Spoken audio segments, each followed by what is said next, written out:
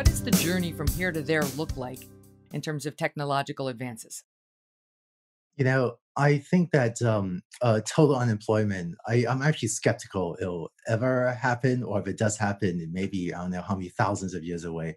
Um, it turns out, let's demystify AI. What can we make AI do? What can we not? It turns out, to get a little bit geeky and technical, almost all of AI today is about input to output mappings, such as input an email. Output, is it spam or not? Or input a picture of what's in front of your car and output the position of the other cars. Or input, an X-ray image and output a diagnosis. Does this person have pneumonia or not, or some other condition? So that's sort of the one idea, input output, that is creating 99% of the value of the economic value of today's AI system. Turns out this is a ton of economic value. The large ad platforms have an AI that inputs an ad and some information about the user and outputs, are you going to click on this ad or not? Because if you can get people to click on more ads, there's direct impact on the bottom line of the large ad platforms. So it's creating tons of economic value. But frankly, this input output thing, if we think about how much more people do, this is so much more people can do. I don't think anyone in the world has a realistic roadmap for getting to AGI. So I think sometimes that concept has been overhyped and fear mongered.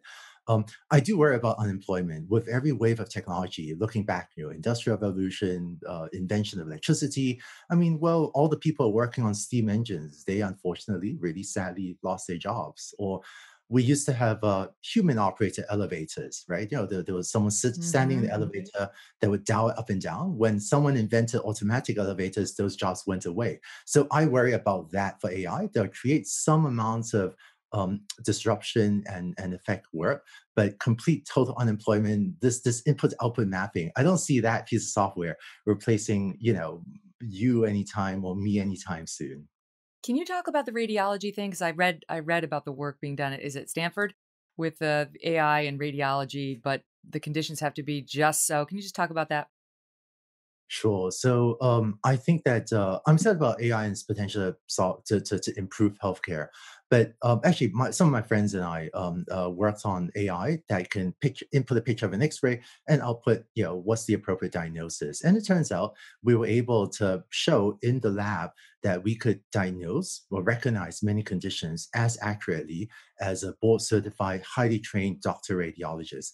But it turns out that it worked great if we were to train on data we collected from our research from Stanford Hospital, and then you see if the system did work well on data from the same hospital from the same set of X-ray machines.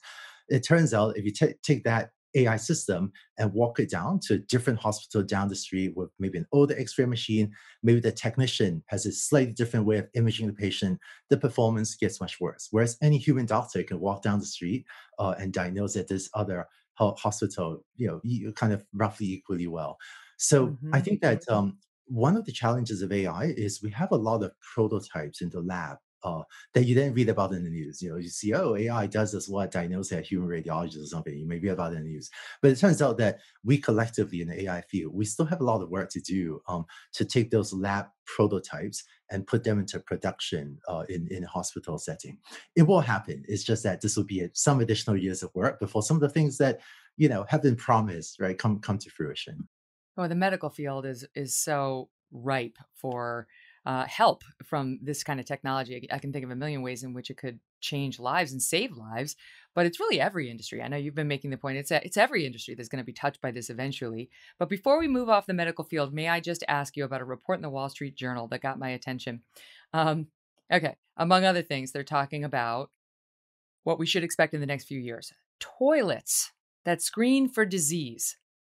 It says researchers at Stanford have developed a prototype toilet that uses an artificial intelligence trained camera to track the form of feces and monitor the color and flow of urine. Why is this necessary? Because it could potentially analyze micro stool samples to detect viruses like COVID-19 in blood. It could potentially detect irritable bowel syndrome or colorectal cancer. And here was the part, forgive me, because I'm really just a 12-year-old boy at heart, that I wanted to ask you about. So the toilet could identify individual users by scanning their anus's unique characteristics or anal print. Now, we No one wants an anal print going off to some AI researcher. But this is happening. This is actually, they're saying these units could cost between 300 and $1,000. They could be rolled out in the next couple of years. Is this what life is going to hold for us? Yeah, let's hope not. A lot of that description was I think a lot of that, the description you read sounds disturbing. Having said that, I think there are doctors that have to do many disturbing things for the good of the patients. But I think I don't I think a lot of us will not want this in our homes anytime soon. But we'll see. No, Hey, no. doctors got to innovate. We'll see what the FDA approves and what seems to be appropriate for patients that may need it, even if it doesn't seem like the right thing for everyone. Because that's going to turn into one of these things where you get false alarms every other day and you're in the doctor saying, oh, my anal print suggested I've got colorectal cancer. I It don't just, know. Sounds it's sounds like fraught. there's a ton of internet memes to be created off what you just said, Megan.